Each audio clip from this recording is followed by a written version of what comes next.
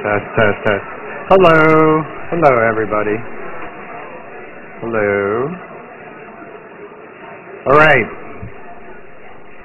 We will turn that down.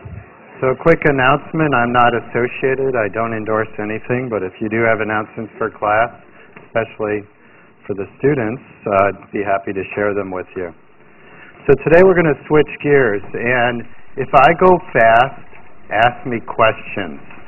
Slow me down, because this lecture is very intense. This will be the most difficult lecture for this midterm, because there's a lot of topics, and we're going to be looking at those topics in a way that you might not be used to. So last lecture, we look at the binding of the oxygen ligand to myoglobin and hemoglobin, and today we're going to go one step further. So those are not chemical transformations. Proteins can also associate with small molecules and help to catalyze a chemical reaction. So today we're going to be looking at a class of proteins called enzymes. Those are the proteins that catalyze a chemical reaction. And we'll be thinking about enzyme catalyzed reactions both thermodynamically and kinetically. And this is a hallowed lecture in biochem. Every biochemistry student goes through this lecture. And so you might wonder, well, why are we thinking about enzyme kinetics and enzyme thermodynamics? Well, it turns out that it's a helpful thing for you to be able to mechanistically understand enzymes. And so enzymes, if we look at the enzymes under different conditions and look how the kinetic parameters are changing, it gives us a little of a sense of how tightly the enzyme binds to its substrate and how processive the enzyme is. And this is useful to understand the mechanism. As you might know, many drugs are inhibitors to enzymatic activities. And so if we want to design a better drug, well, we should be able to really understand the molecular details about how inhibition of enzymes works. One useful thing that will fall out of today's lectures is that one of these kinetic parameters is helpful for you to estimate the physiological substrate concentrations. And we'll see how that works in a bit. Also, there are many diseases that are caused by abnormalities in enzymes. So if we understand how these abnormalities lead to defects in either affinity or the processivity of the enzyme, we might be able to design a new therapy. If you like to drink beer, enzymes are all over the brewing brewing industry, and so there's a wide variety of applications to this stuff. It's not just in the medical field. Okay, so we're going to start from thermodynamics, and part of that's probably going to feel a lot like a review. So you've encountered chemical catalysts, these simple little catalysts in organic chemistry. We're just going to take that one step further, more complex type of catalysts. And then we're going to be looking at the kinetics of the enzyme catalyzed reaction. I'll introduce you to some terms such as Km, Kcat, Kcat over Km, and I'll explain to you how these terms are derived experimentally using manipulations of equations that you'll see. We'll look at different types of inhibition, and if there's a minor miracle, we'll talk about bi-substrate reactions. So I will not rush. You will ask questions if I'm rushing. Please ask me to repeat anything that's confusing. So let's start with thermodynamics. So we can describe the equilibrium between two states of a molecule with this reaction coordinate. So in this case, instead of reactant, we say substrate, and then the substrate is transformed into a product. We can describe this equilibrium from an arbitrary contrived state called the standard state by these delta G naught terms. And so you remember these from organic chemistry? They describe how distant the standard state is from the equilibrium state. So starting from the standard state, which is a contrived concentration of molecules, how much do you have to change those concentrations to reach equilibrium? Right? And so in biochemistry, so in that standard state in chemistry class was defined as a 1 molar concentration of substrates and products, or reactants and products. But in biochemistry, a 1 molar concentration of all reactants is not really physiologically relevant. So oftentimes protons are involved in enzymatic reactions, and a 1 molar concentration of protons would melt the enzyme. That's not useful. So typically, physiological condition is at a pH 7, so that would be a 10 to the minus 7 molar concentration of protons. So we introduced this new slight deviation of delta G naught, delta G prime naught. So that means a 1 molar concentration of everything except for protons, which are at a 10 to the minus 7 molar concentration, or pH 7. Okay, and so between the transformation of substrate to product is a energetic barrier, a transition state, and this is a high energy configuration of the molecule through which the molecule must pass. So, questions so far? This is probably familiar, except for this slight deviation with the prime notation. And remember, there is a nonlinear relationship between the magnitude of delta G prime naught and the equilibrium constant. So remember, we defined the equilibrium constant last time, concentration of products over reactants, or products over substrates. And delta G prime naught is negative RT natural log of this equilibrium constant. Okay, so if there's a negative delta G, you would tend to accumulate products. At equilibrium, this ratio will favor the formation of products. Now, when you thought about this in chemistry class, you might have thought about exothermic type of reactions. So the enthalpy is the primary concern. But in biochemistry, the protein catalysts are going to precisely manipulate the entropy as well. So we're going to say a process is endergonic or exergonic. In other words, the delta G is positive or negative, because there's a contribution both from the entropy and the enthalpy. We can't ignore the entropy. Enzymes have thousands of chiral centers. Every alpha carbon potentially is a chiral center. And these things are very precisely controlling the flexibility of the substrate. Also, the enzyme affects the accessibility of the substrate to water. So in solution, the substrate's floating around in water, but in an enzyme, the enzyme in many enzymes encase the substrate, exclude the water. So the entropy of the substrate is decreased. It's less movement, but the entropy of water is increased.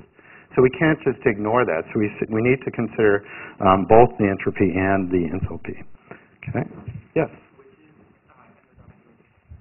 Endergonic is when delta G is positively charged, and exergonic is when delta G is negatively charged. And so there's also this term of spontaneous, very confusing. So a spontaneous, exergonic reaction, exergonic reaction spontaneously forms product. When you think of a spontaneous person, you think of somebody that's acting very crazy and erratically. And you think that they're spontaneous. That means you do something crazy quickly. But in terms of thermodynamics, spontaneity just means the direction that things tend to go, not how quickly it occurs. So thermodynamics doesn't care if things take the age of the universe. Right? It just tells you, like if delta G is negative, things will spontaneously go in the direction towards product. It could take a very long time for equilibrium to be achieved. Okay, do you remember this from previous classes? Yes? By larger, the delta G, you mean more negative, right? That's right. That's right. That's right. Okay. All right. So far it might be familiar. This is a nonlinear relationship between the equilibrium constant and delta G. Remember, there's that natural log transformation. Okay, and so as the equilibrium constant increases logarithmically, the delta G arithmetically decreases. Right? So every tenfold change in the equilibrium constant, you add or subtract 5.7 kilojoules per mole. Okay, so this describes this equilibrium. Okay, so let's look in between. So the equilibrium is only defined by the free energy of the substrate and product, but how quickly the equilibrium is achieved is dramatically affected by this transition state. And this is a transient, unstable species. It's necessary to pass through this unstable species on the way to formation of product. Okay. But once a molecule has achieved the transition state configuration, there's an equal probability that it will return to substrate or product. But more substrate molecules achieve the transition state. So every time you get to the top of the hill, the ball could roll to the left or the right. But since more substrate molecules make it to the top of the hill, equilibrium favors formation of the product. Okay? That's one way to think about this. And so there's two contributions to the high free energy of the transition state. And as you might imagine, it has to do with entropy and enthalpy. So in terms of entropy, if you want to cause a chemical transformation, oftentimes favorable bonds need to be broken in your substrate. And so there's, that's in terms of enthalpy. In terms of entropy, the substrate must adopt a particular, very defined orientation in the transition state. So there's a high entropic cost of achieving that configuration. Whereas enthalpy, you might need to break stabilizing bonds. Okay, and so those two factors combine to make a high transition state energy. Okay. All right. So the equilibrium state is solely determined by the free energy of the substrate and the product, but the rate at which the equilibrium is achieved is determined by the height of this barrier. And so there is a equation. You can add this to your slides. I just added this. So some of you might be aware of the Arrhenius equation. And so as the activation barrier increases, the rate decreases, right? So it's e to the minus height of the barrier divided by RT. Okay? And so the way enzymes are going to work is they're going to provide an alternate lower energy barrier through which to form products. And so enzymes do not affect the thermodynamics of this process, only the kinetics. Okay? And that makes sense, because what does an enzyme do? It binds a free substrate and releases a free product. So just because the enzyme was touching it in one point, that doesn't change the free energy of this product floating around in solution. Okay, so here is a way in which, a framework in which we're going to think about this. So an enzyme and a substrate in solution find each other and form an enzyme-substrate complex. While bound to the enzyme, the substrate is chemically transformed through a transition state until you form an enzyme product complex. And then the enzyme and the product are released. And so what's happening here is the rate enhancement is coming from the reduction of the free energy barrier comparing the uncatalyzed process to the catalyzed process. That accelerates the rate. And these rate enhancements are spectacular. Look at the magnitude of some of these numbers. Here's one particular enzyme. You can pick out many enzymes by looking for the letters ACE at the end of the name. And so this particular ACE accelerates a chemical reaction 10 to the 17-fold above what the rate would be in the absence of the enzyme. And so what is 10 to, it's hard to imagine. That's way beyond the U.S. debt. We're talking the number of grains of sand on the planet Earth. Earth is a big place. There's lots of grains of sand. That's how many are there. So you get a planet's worth of rate enhancement with this one enzyme. Just spectacular.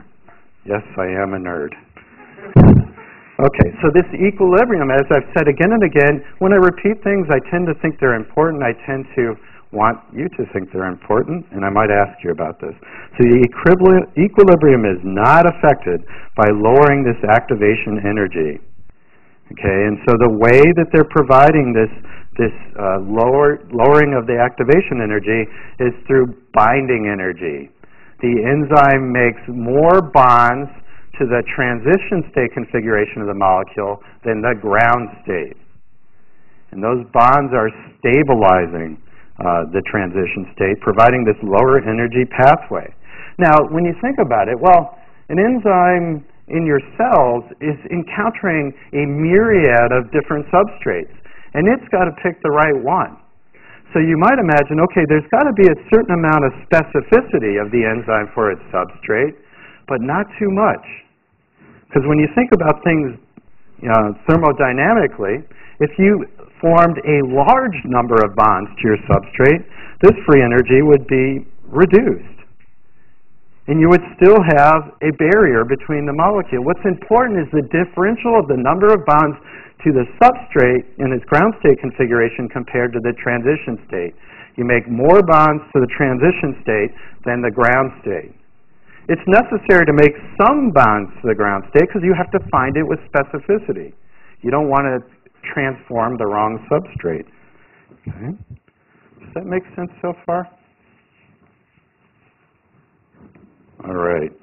Yes, it is a painful lecture. So one way that many people have thought about this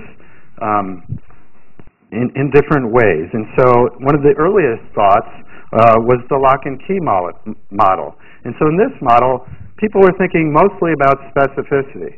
In order for an enzyme to find its substrate, you might imagine the enzyme active site has to be very complementary to the shape of the substrate. But so in this, here's a picture of a piggly substrate binding to its enzyme.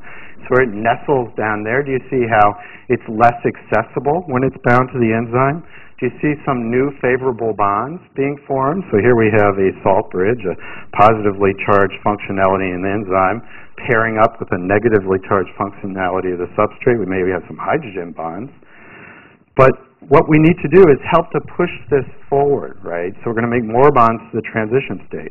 And so in order for you to make more bonds to the transition state than the ground state, you might imagine, well, it's probably necessary for most enzymes to be flexible, right? So they need to adopt into an optimal configuration. They need to first bind their substrate, so they have to have some similarity, but then they need to adopt an optimal configuration for them to stabilize the transition state, to make the maximal number of bonds to the transition state.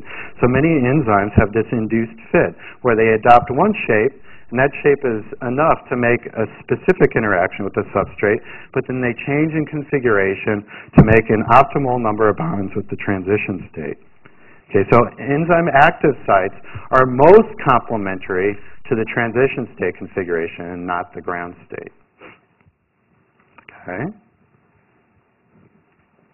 Too fast? Too slow? Just right. All right. So the enzyme is providing binding energy, and this binding energy is reducing the free energy of the transition state. You know, as you reduce this rate, we have the Arrhenius equation. So you reduce the barrier, the rate goes up directly. And you do not, as I mentioned before, want to make too many bonds to the substrate, because that would also reduce the free energy in the enzyme substrate complex, such that, for example, the curve would go down here, go back up, and go here. That's not as good as just making a few bonds to the substrate, where you would have a smaller barrier. Okay, so binding energy is the magic.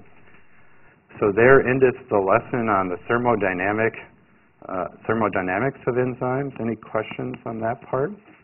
We're going to switch gears to the kinetic analysis of enzymes. Okay.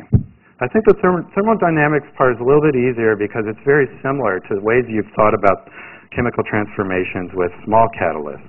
But now let's look at the kinetics. And so remember, I laid out this framework. An enzyme binds its substrate, makes an enzyme-substrate complex. While bound to the enzyme, the substrate is chemically transformed into a product. And then the enzyme-product complex dissociates.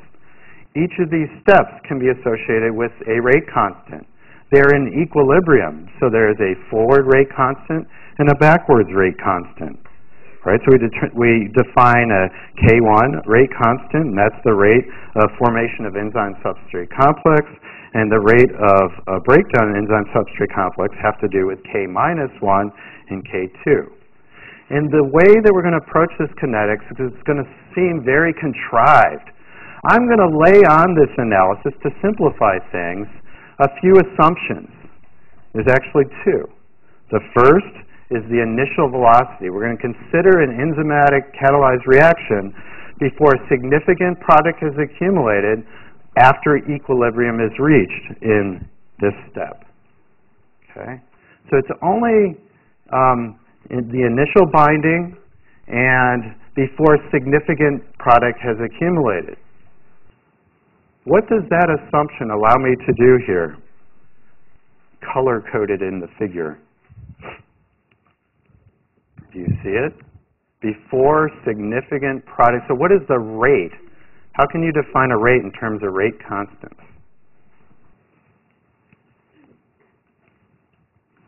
Do you see it? So remember, rate has to do with the rate constant and a concentration. At the initial state, what is the concentration of EP? 0 or very small, right? And so, do you see how half these rate constants go away at the initial state when you're thinking about the rate of the process, because K3 times EP is 0.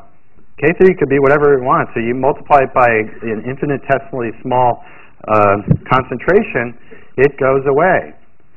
So the rate of formation of product is K2 times ES. You buy that?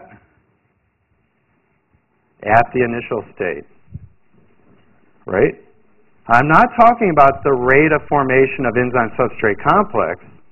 That would involve other things, right? So there's all kinds of stuff going to and going away from enzyme substrate complex.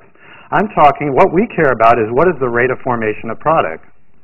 And so that rate is just K2ES, right? Not, you could say K2ES minus K minus 2EP, but K minus 2 times EP is 0. So we don't need to think about it. So it's very simple. The rate of the process at the initial state is K2ES. Do you buy that? This is something that's hard to accept. Because either you want it to be the rate of formation of enzyme substrate complex, or you're not thinking about it from the initial state. That's why it's confusing. Okay?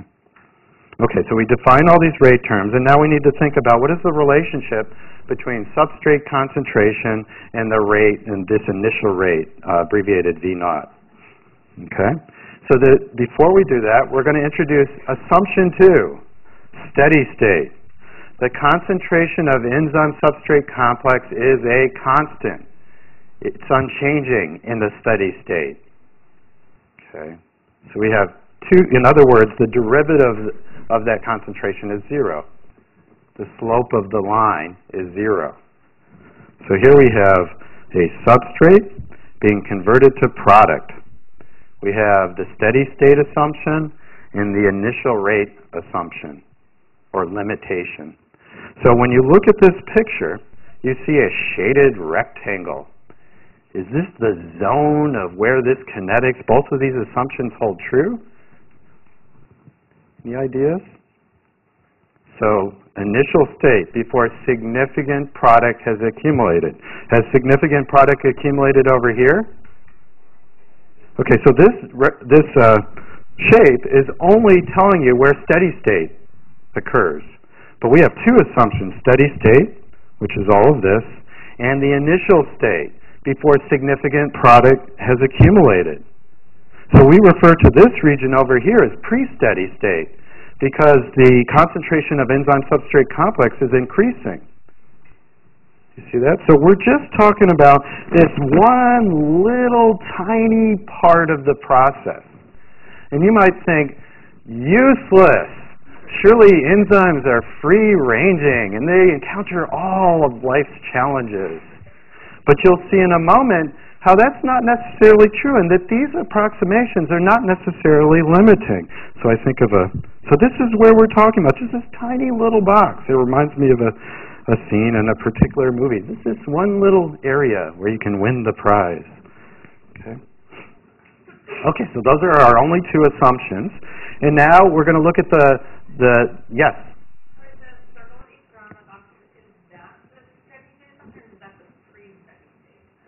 The steady state assumption is one of two assumptions.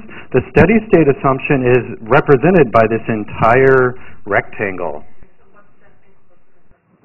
That's where you have the confluence of steady state and initial state before significant product is accumulated. Okay, that's a good question. Okay, so here is the relationship between the rate of the enzyme catalyzed reaction and substrate concentration. You can see it makes a particular familiar shape that increases to a maximal value. That maximal value is called the Vmax, the maximal velocity. And then if you have a Vmax, you have a half of Vmax, and that half of Vmax has a certain substrate concentration that is necessary to achieve that half maximal rate. And so let's call it Km. Okay, so this is a hyperbolic relationship between the initial rate and the substrate concentration. Do you remember where we saw this? Myoglobin. Ding, ding, ding, ding. So here is the equation that describes the relationship between rate and substrate concentration. So you have rate equals some constant times S divided by some constant plus S. So it's very similar to this equation. Y, V naught, equals some constant times X over A, some constant plus X. That's the equation of a hyperbola. So there's some relationship between the fractional occupancy of binding and rate. If all enzymes are bound to a substrate, that enzyme is working at its maximal rate. If half the enzyme molecules are bound to substrate, it's working at its half maximal rate. If 10% of enzymes are bound to substrate, it's working at its 10% of its maximal rate. Think of it in terms of assembly lines in Detroit making automobiles. You have robots. If a robot only half of the time is doing what it needs to do, the whole assembly line would be half as efficient. Okay, so these are just little molecular machines turning out widgets, stamping out products. And so there's a logical relationship. To transform a molecule, an enzyme must bind to that molecule. So the more that binds, the more that can be transformed. So it makes sense that both of these are hyperbolic relationships. Okay? So this is restating that. Any questions so far? No. All right. But look at this equation. Do you see, remember with theta, we had theta, fractional occupancy of myoglobin, or any protein, is equivalent to L over L plus 1 over Ka. What does that tell you about this particular constant, intuitively, without going through an extensive analysis? That there's got to be some sort of connection, right, between a 1 over Ka and a Km. What's another way to express 1 over Ka? Kd. So there's some sort of similarity between a Kd and a Km. So Kd is inversely related to binding affinity. So this Km has something to do, in an inverse sort of way, with how tightly an enzyme binds its substrate. Okay, but we're not using calculation, we're just using intuition to make this statement. So we have Km and Vmax, and those are useful. If we know Km, we know the concentration of substrate necessary to fill half the binding sites on the enzyme. If we know Vmax, we know the maximal processivity of the enzyme. And so we want to be able to determine these constants because they tell us about something about our enzyme. And if we alter the conditions and see how these constants change with different conditions, we can maybe get some insights into the mechanism of the enzyme. So we have Km, Vmax, and I'll be introducing later the more generic term Kcat. Okay? And so now we're going to derive an equation. This is a proud tradition in biochemistry. I just plop this thing down. V naught equals V max times concentration of substrate over Km plus S, as if it was an epiphany. But it came from somewhere. It was directly derived from this equation and our two assumptions that we've made. And so we have, here is the framework. I don't think I need to go over that again. Remember, I introduced this concept. The rate of formation of product is equal to K2ES when our two assumptions hold true, right? Do you still believe it? Work it out on, think it through. Make sure you believe that. It's hard to swallow that pill. Now, an enzyme can either be bound to substrate or not. So ET phone home, the total amount of enzyme is either in a configuration where it's not bound to a substrate or it's bound to substrate. Right? At the initial state, it's pretty likely the concentration of substrate will be much slower than the concentration of enzyme substrate, or much smaller than the concentration of enzyme substrate complex. You with me so far? This one's hard to swallow, but the rest of this makes some amount of sense. So what we're going to do here is we're going to think about how can I figure out the rate of formation of the enzyme substrate complex. Okay, well, there's two sides to this, how quickly it's made and how quickly it's degraded, or it comes apart, right? So the rate of formation of enzyme substrate complex is equal to K1 times ES. Do you see that? It has nothing to do with these grayed out terms, right? The rate of breakdown of enzyme substrate complex, we've got this term, and we've got this term, right? So the rate of breakdown is the concentration of ES times that term, plus the concentration of ES times that term. You with me so far? So that's how fast it's made, how fast it's it's broken down. If we're at steady state where the concentration of enzyme substrate complex is a constant, what do we do next?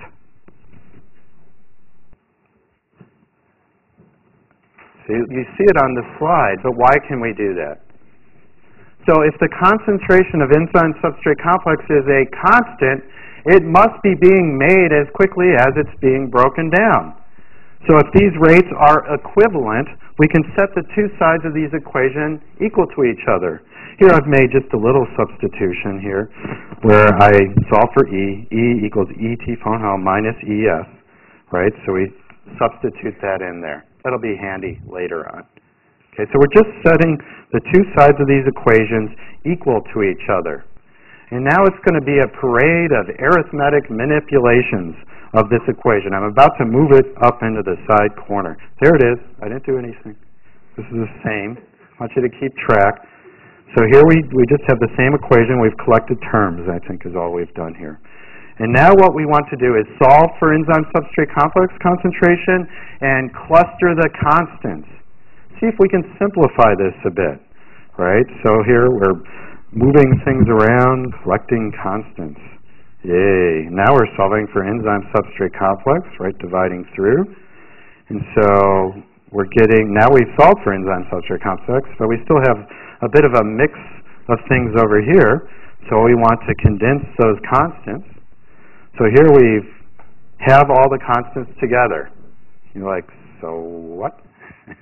Well, if they're all constant, I can just call it a new constant. The person that did this work was Michaelis-Menten. So he said, I think we need a Michaelis-Menten constant. So he called that a Km. So forever, his name is associated with this odd assortment, this collection of rate constants. So we define, Michaelis defined and Menten defined, Km, a new constant, in terms of these rate constants, K2 plus K minus 1 divided by K1.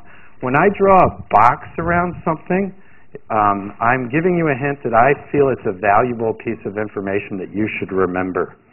So this is how you calculate a Km. You just K2 plus K minus 1 divided by K1. So all I'm going to do now is substitute that back in, right? No sorcery here. I'm just putting Km into this equation. Okay, but the problem is, well, I did solve for enzyme substrate complex concentration, but it's a bit difficult in the lab to go and measure that. You have a huge enzyme, it finds a tiny little substrate, and it's not analytically that different. It has just a little bit more stuck to it.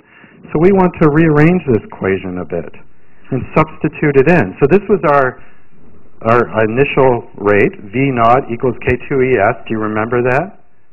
So at the initial state, concentration of EP and all these other things very low, so we just forget the rest of that. V naught equals K2ES. We already solved for ES. You can stick that in there. It's just a simple substitution. Here, to make it more interesting, they move the K2 to the other side, and then they put it back. Right? So V naught equals KT, ET phone home, times S divided by Km plus S. Do you see how we're almost there? So when you think about it, K2ET, well, if all the enzyme is bound to substrate, it's working at its maximal rate, right? And so we're going to do one last, I just moved it up here, that's all we did. Don't panic. So V naught equals K2ES, but the maximal rate is K2ET. So if all the enzyme is bound to a substrate, it'll be working at its maximal rate. And so Vmax equals K2ET, we can substitute green for Vmax, getting our final equation, the Michaelis-Menten equation. Now, was that so bad? A little bit. It's a bit unnatural. And you want to say, why did we do that? Well, one thing that we gained, we get a sense of how we calculate a Km. What is a Km? Where did this come from? But let's poke and prod this equation to get more of a sense of its nature.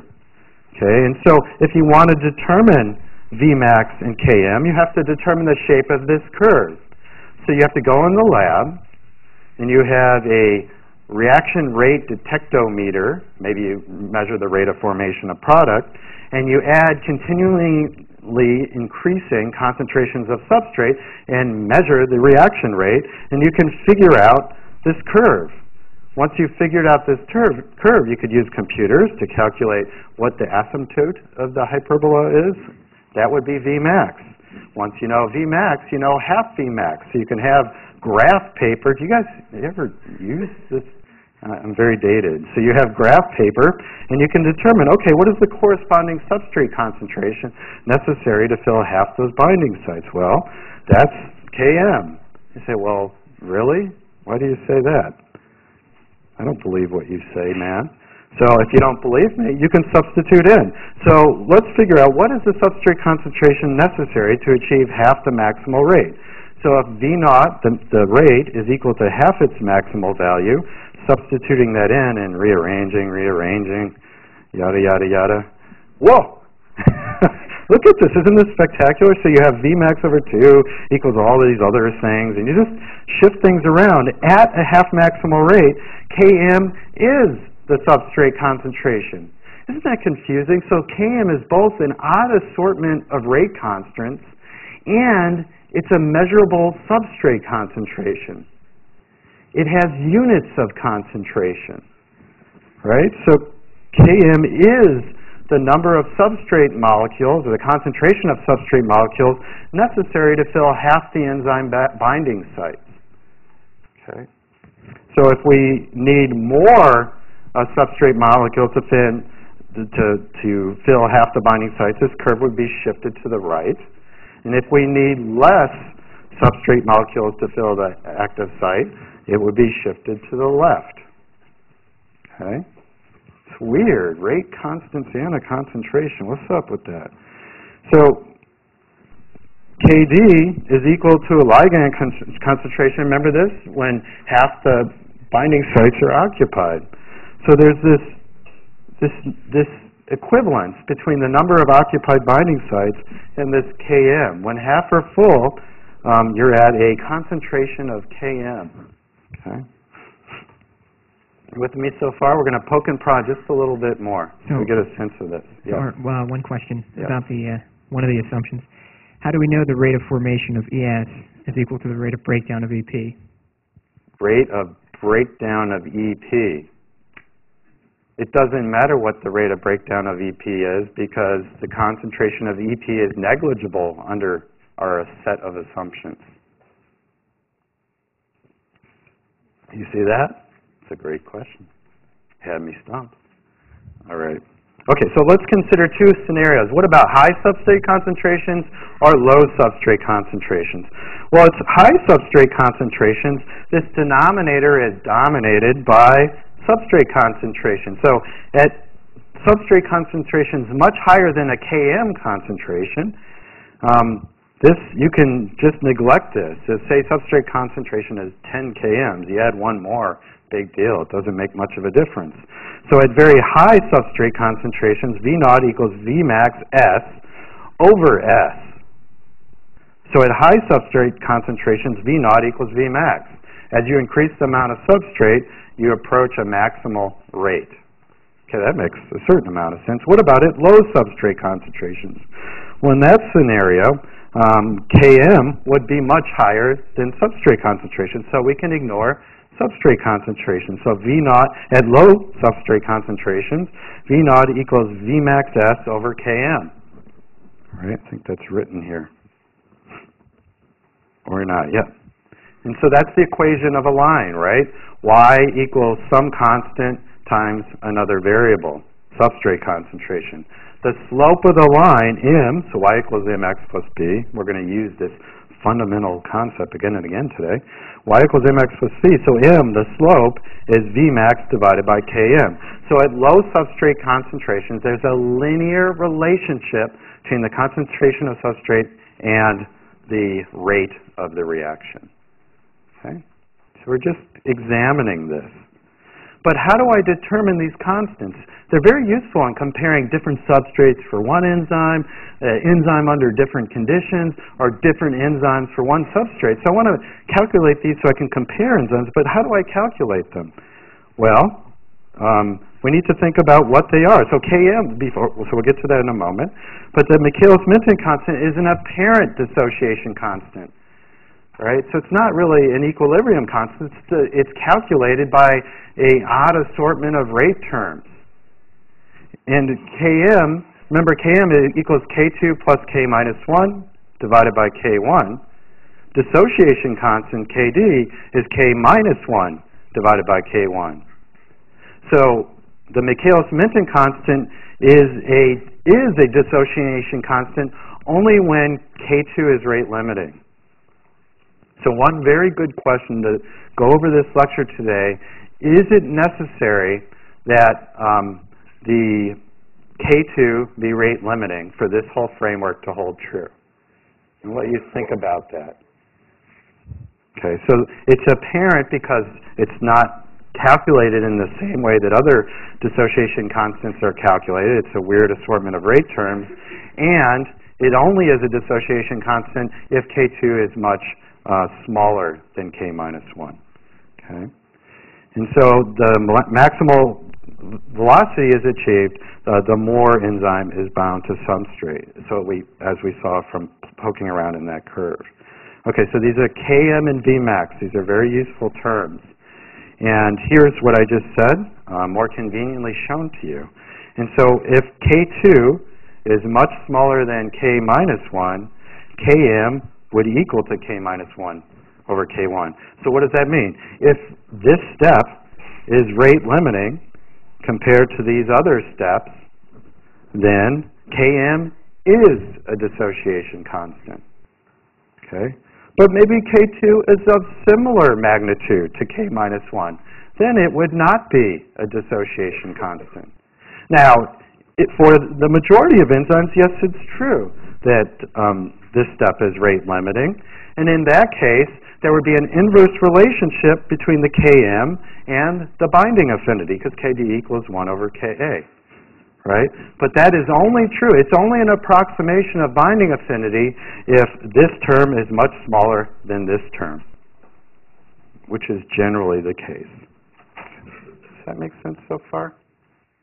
So this lecture is very useful to go over the video, pause it, like what in the world is this guy saying? Get caught up and watch it again and again until it makes sense. Read other textbooks. Okay? Okay, so that's great. It's very conceptual. Let's use a real-world example, very useful. So here is one of our favorite substrates. Makes us happy.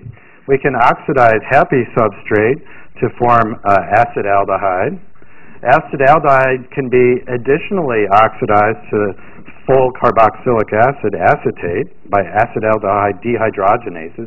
We'll learn about dehydrogenases, or things that change oxidation state of molecules. So here we have 1 oxidation, 2 oxidation.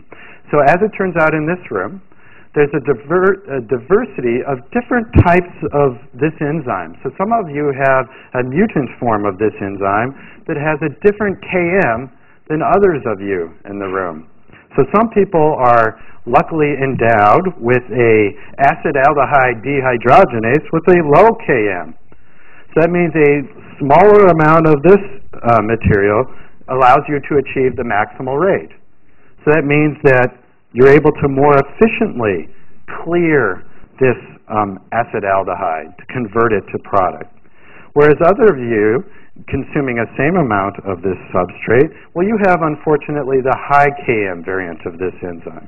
And that variant, it takes a larger amount of the substrate for you to achieve the half maximal rate. So the amount of acetaldehyde begins to build up in your bodies.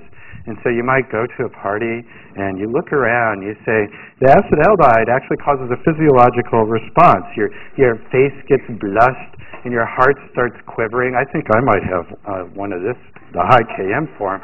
And you can go and tell people, just by looking at them, what kind of acetaldehyde dehydrogenase they have.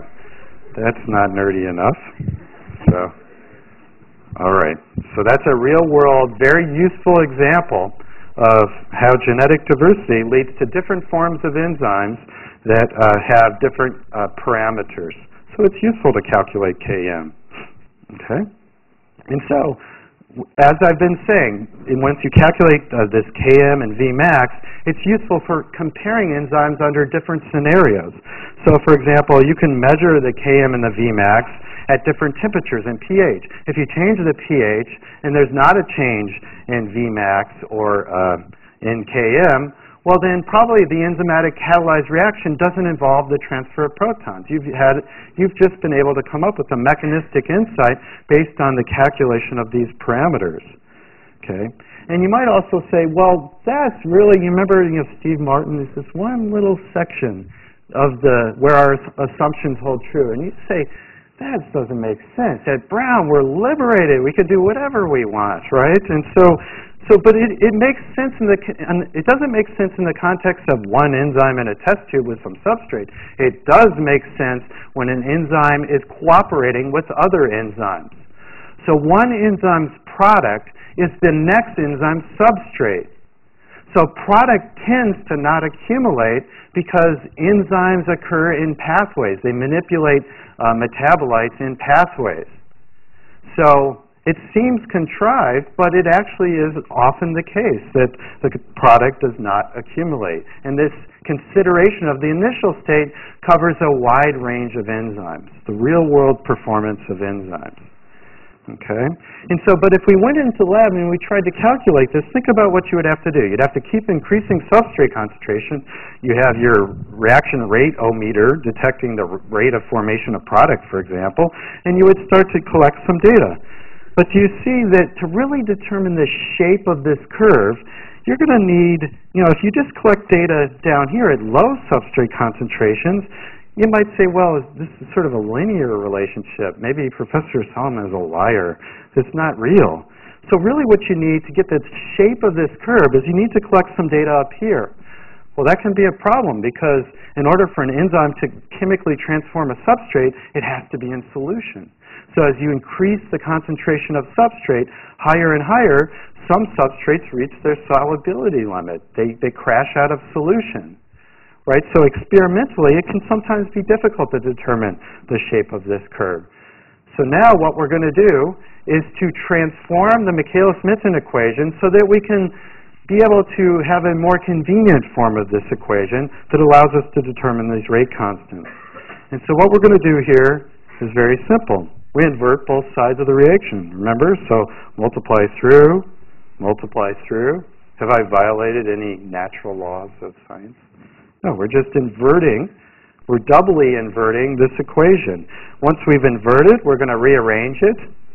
And again, you might think, why would I have done this out of the blue? They tried every manipulation of this equation until they got one that was useful to overcome this experimental difficulty. So now we have this equation. 1 over V naught is Km over V max S plus S over V max S. Well, we can simplify that, obviously, one more step. And then we get to this double reciprocal equation. Look at the nature of this. Do you see how we've converted a hyperbola into a line? You're like, no, you haven't. Yes, I have. So it is a line if you consider y to be 1 over v naught and x to be 1 over s. Right? So if you plot this, so y equals mx plus b. Y 1 over v naught equals km over v max m times x 1 over s plus a constant. That's exactly, you've converted a hyperbola by double reciprocating it. You've created a linear relationship. The slope is Km over V max. And the y-intercept, remember that B is the y-intercept? That's 1 over V max. So I've double reciprocated this thing. And here we can plot some data. So the slope is Km over V max, but we can also calculate the y and the x-intercepts.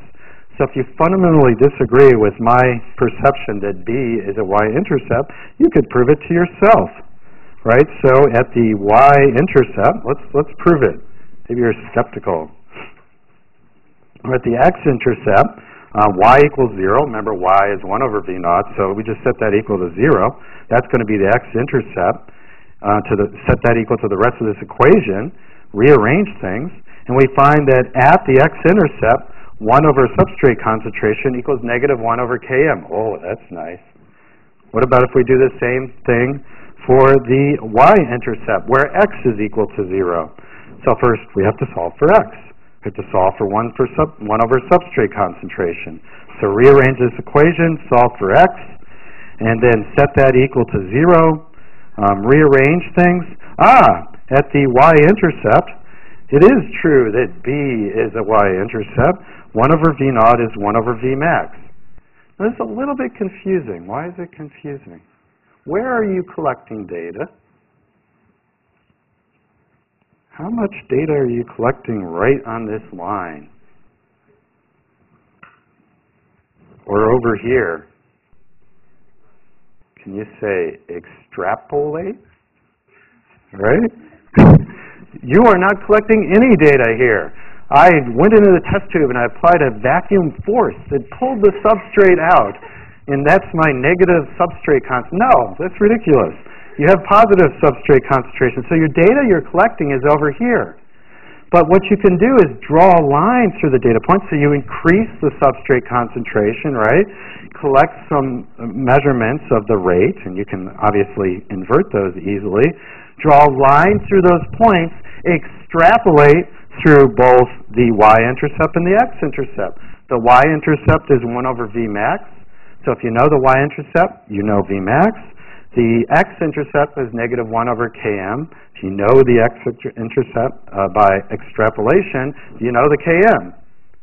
You're like, that seems a little easier, but I don't quite understand why you're doing this to us. Well, let me show you some data. So here we have equally spaced data points. So I've gone into the lab. I measured out on a balance or whatever, half a km worth of substrate. So that's enough to fill half of those enzyme active sites. And then I measured out a km, and I measured out 1.5 km, 2 km. And so then I measured the rates corresponding to those, right? And so we're collecting a fair amount of data here, but not much data over here. What happens to the distribution of the corresponding points on the double reciprocal plot? Where are low substrate concentrations occurring on this plot, the ones that are easier to measure?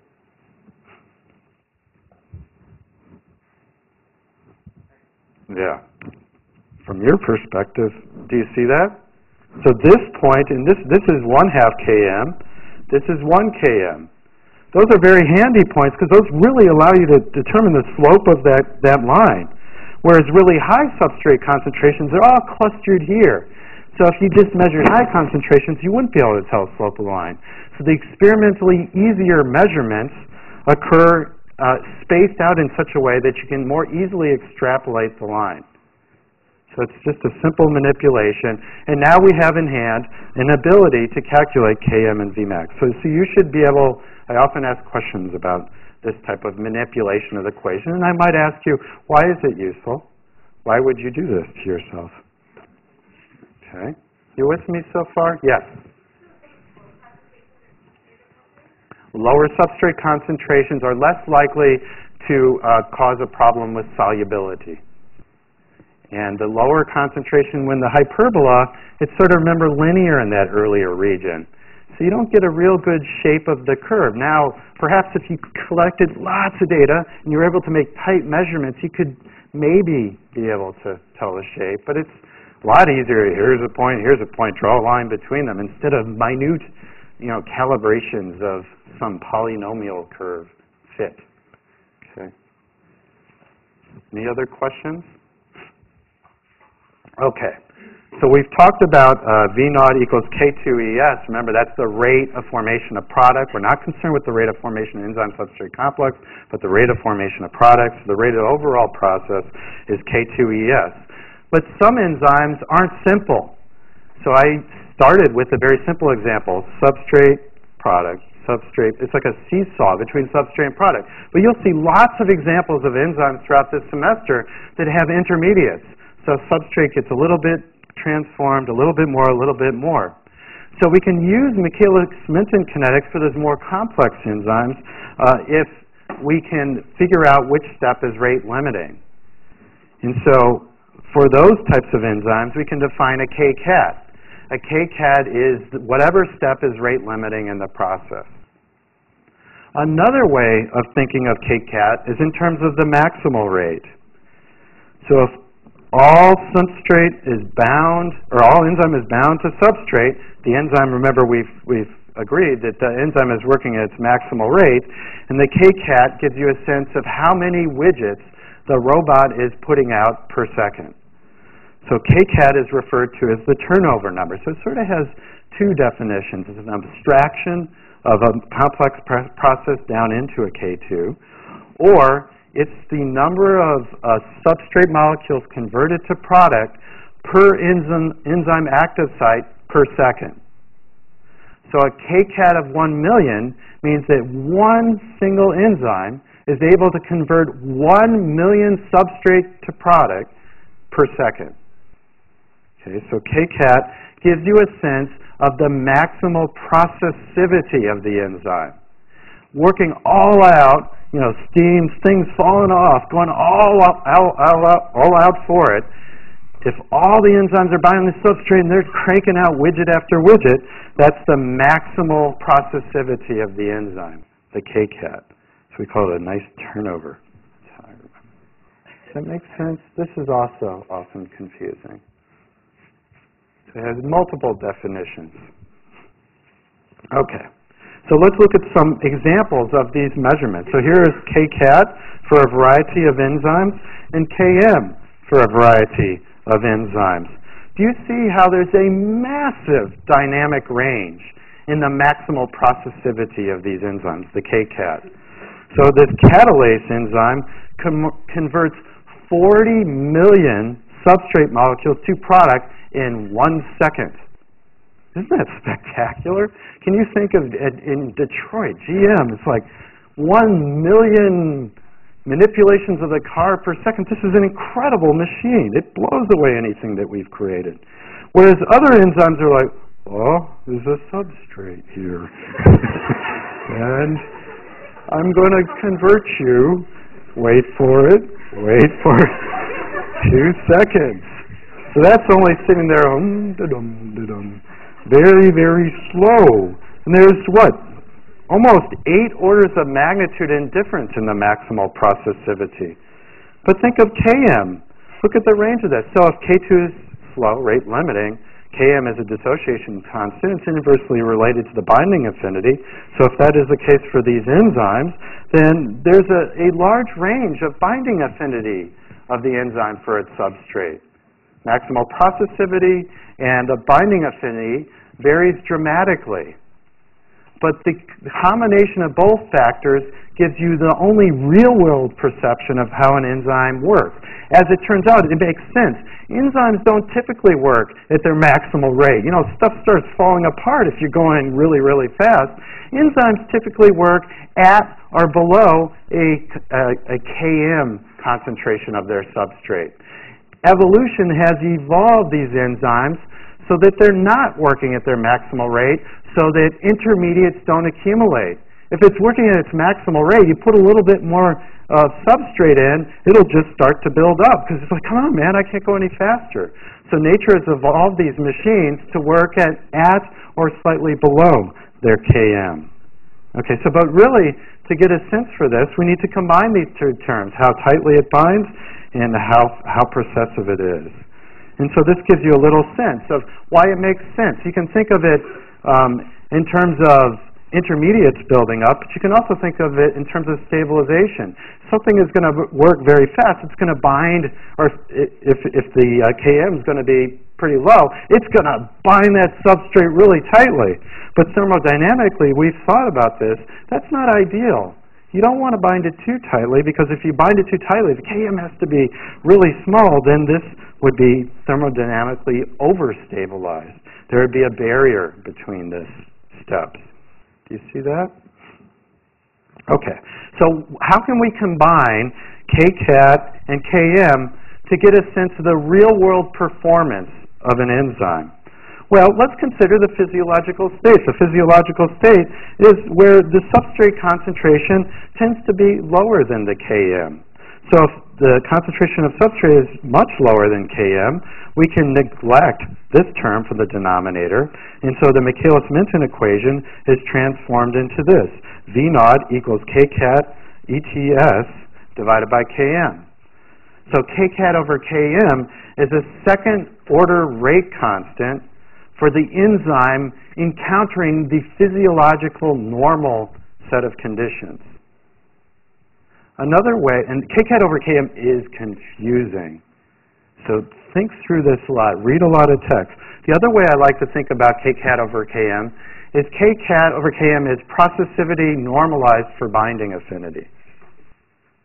That I find less confusing, but it might not help others. So it's either you can think of it as a second-order rate constant under physiological conditions, or you can think of it as the combination of processivity and affinity of the enzyme to get the best estimate of the real-world performance of the enzyme. So if we can calculate we can calculate Kcat, we can calculate Km, and then we can look at some, so we'll move on. So then we can look at some real-world examples. Look at these collection of enzymes. They catalyze their reaction at a certain maximal processivity, and they also have a certain apparent affinity for their substrates. Do you see how there's what? Seven orders of magnitude? If my eyesight were better, I could actually say. But there's a huge orders of magnitude of variation in Kcat, and a corresponding huge variation in Km. But all these enzymes are equally as efficient in the real world. Because when you divide, they might, so some of these have huge Kcats and some have slower Kcats. Some have really tight binding affinities, some have looser apparent binding affinities. But when I divide the two by each other, you get about the same number. And so these particular set of enzymes are nearly perfection in evolution.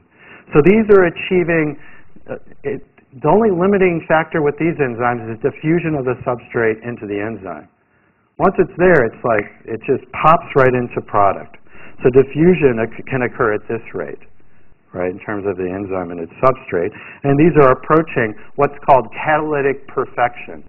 This is the mastery of evolution here. So these have 10 to the 7 order of magnitude for Kcat over Km. So I can go into the lab. So if I didn't look at Kcat over Km, I would have naively thought that these enzymes had different abilities. But when I combine these, and under the real-world conditions of the enzyme, they're just as good as each other. So it's useful when you calculate kcats, kms, kcat over km to compare things, compare different enzymatic reactions, for example. Does that make sense? So one Yeah. question from the audience. How is kcat affected by the physiological environment, like changes in pH? That's a good question. Changes in pH affect kcat. Does anybody have ideas of a real-world example? I'll have to think about that. Most of you guys can jump on Wikipedia and find some specific examples of kcat being affected by that. Okay, I'll have to come back to that.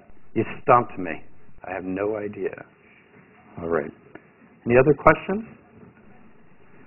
This is a long freaking lecture, so we just have one more topic. Bear with me. And that's inhibition. So we're going to look at the mechanism of action of inhibition. There's different types of inhibitors. And an activator is an irreversible inhibitor. Once this thing binds to an enzyme, that enzyme is poison. It can no longer process substrates. But then there's reversible inhibitors. And we can categorize these reversible inhibitors in terms of different mechanisms of action. Competitive, uncompetitive, mixed, and the ultra-different, non-competitive, right? So this is torturous. Non-competitive is different than uncompetitive. Semantically, the same, but biochemically different. Sorry about that. I didn't do it. I did not come up with this. So let's look at competitive inhibition. Think of the word competitive.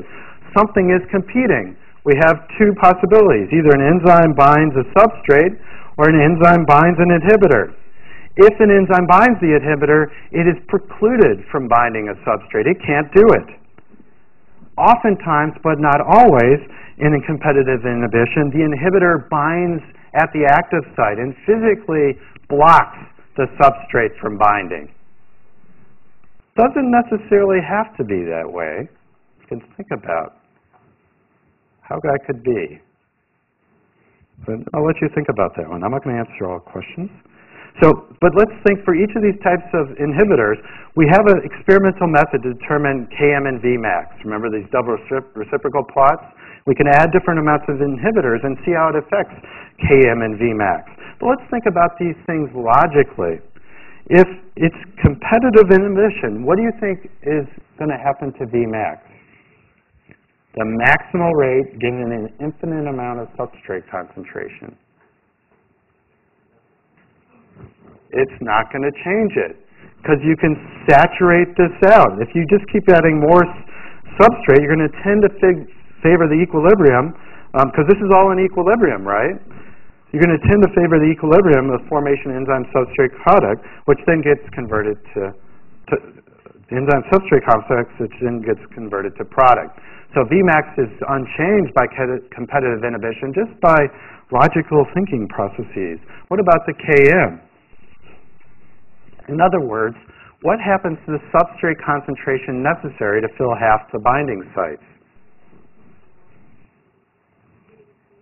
It increases.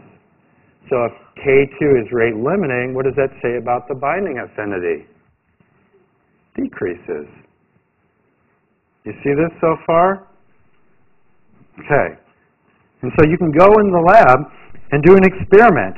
You can independently vary the substrate concentration and the inhibitor concentration and make a bunch of rate observations.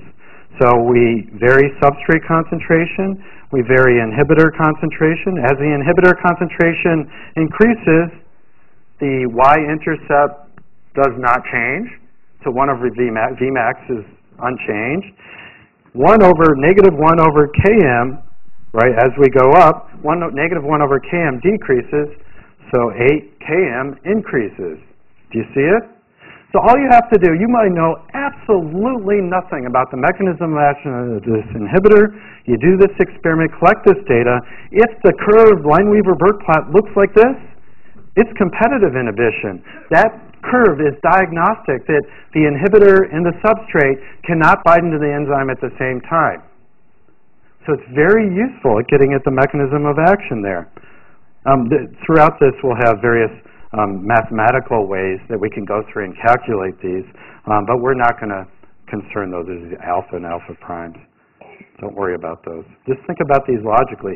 Uncompetitive inhibition is the opposite case, where the inhibitor can only bind once substrate is already bound to the enzyme. What would that do to Vmax? It would decrease it. Do you see that? What about Km? Yeah, so that's what the slide says, but what about Y?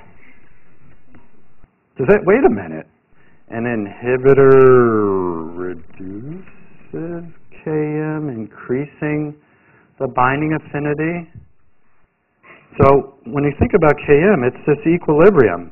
And we tend to favor the formation of enzyme substrate complex when we trap the enzyme substrate complex by binding to an inhibitor. Okay? So this is tending to make more enzyme substrate complex present. So it has the counterintuitive effect of increasing the parent binding affinity, but decreasing Vmax. If I just keep adding infinite amounts of substrate concentration, inhibitors like, yeah, party time, baby. There's lots of things for me to bind to. And you can't saturate. These are not competing. So you can't just keep adding more substrate, and the inhibitor is more happy. And so Vmax is decreased. Do you see that? What if you have perhaps a more realistic scenario where both possibilities exist? This is called mixed inhibition.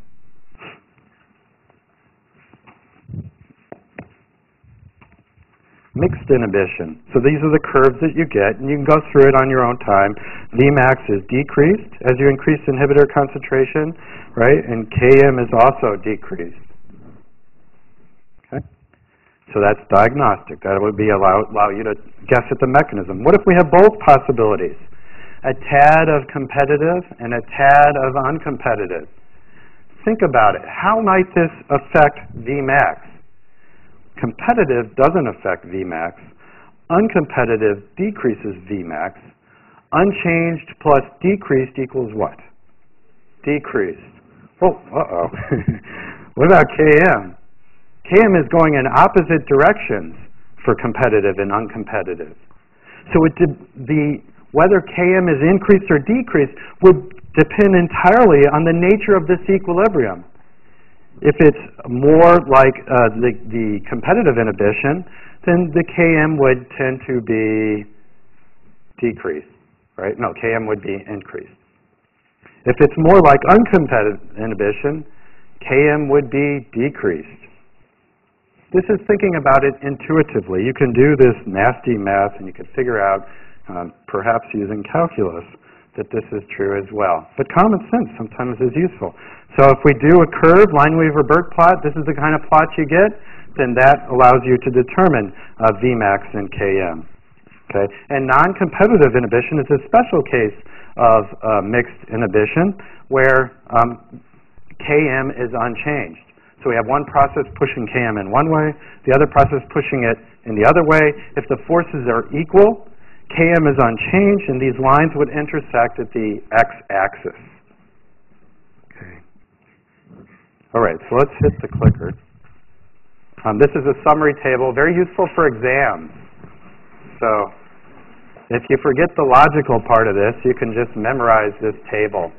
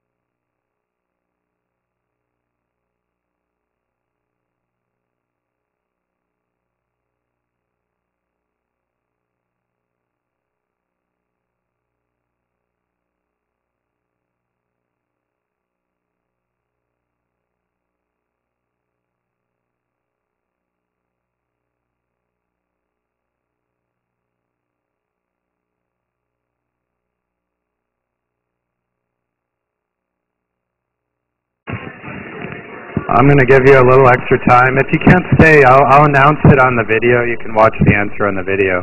I think this actually requires a paper and a pencil. So I'll let you guys go a little bit longer. You seem to be having an active conversation.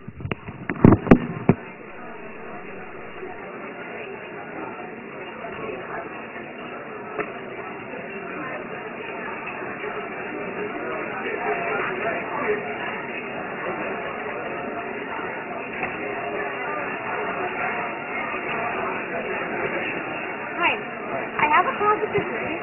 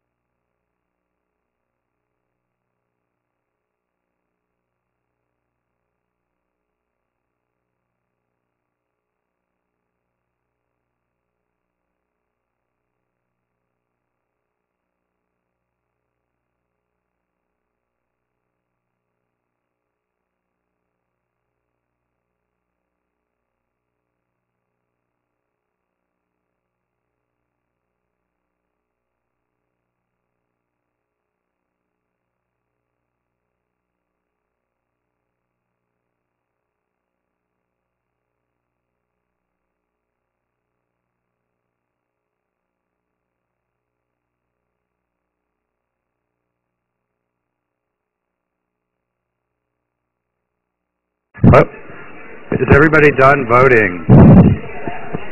Okay. I would like to give the answer. Has everybody done voting? If you haven't, did you turn in a paper? Speak now or ever hold your voice.